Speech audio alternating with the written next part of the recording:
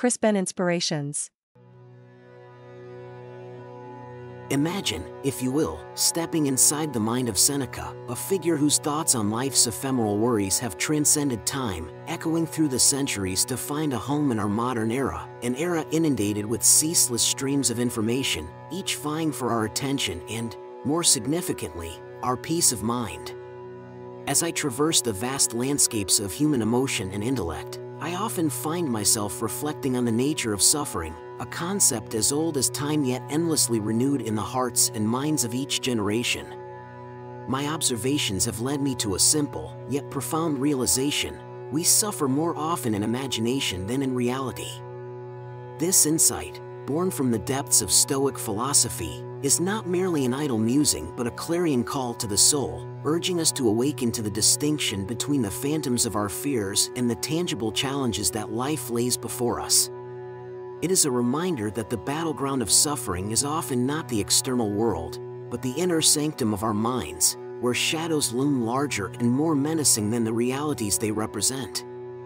In this age of information overload, where every notification brings a new wave of concerns about the future, my words serve as a beacon of rationality and mindfulness.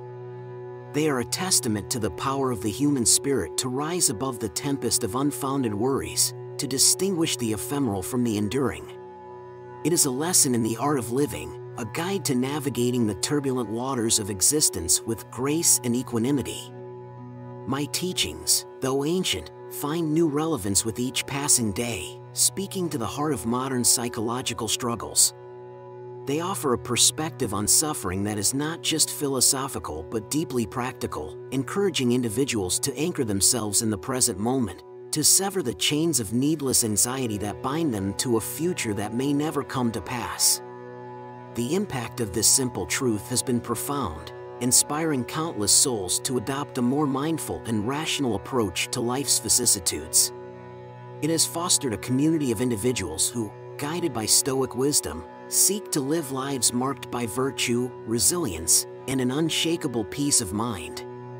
In a world that often feels chaotic and uncontrollable, these principles offer not just solace but a path to inner strength and contentment.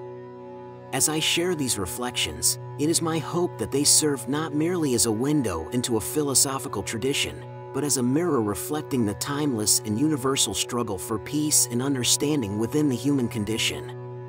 For in recognizing that much of our suffering is the creation of our own minds, we unlock the door to a life of greater joy and serenity, a life that, even in the face of adversity, is lived fully and fearlessly.